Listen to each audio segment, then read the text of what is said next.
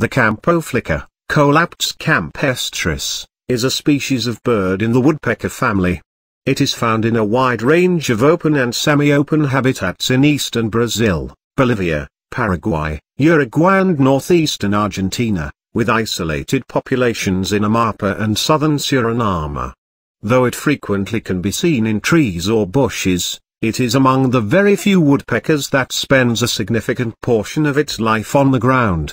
It breeds in holes in trees, termite mounds or earth banks. It is generally common, and therefore considered to be of least concern by IUCN.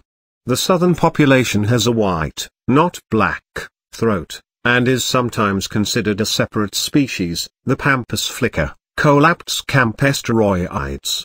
A characteristic bird of open country, the Campo flicker occupies savanna and scrubland. It has a few isolated populations in northeastern South America and in Amazonia, and is widespread in central South America. These woodpeckers are characterized by their black forehead, red and black malar, dark brown upperparts, and barred underparts. Campo flickers feed almost exclusively on the ground, walking or hopping along the ground in search of termites, ants and beetles. They sometimes forage in flocks.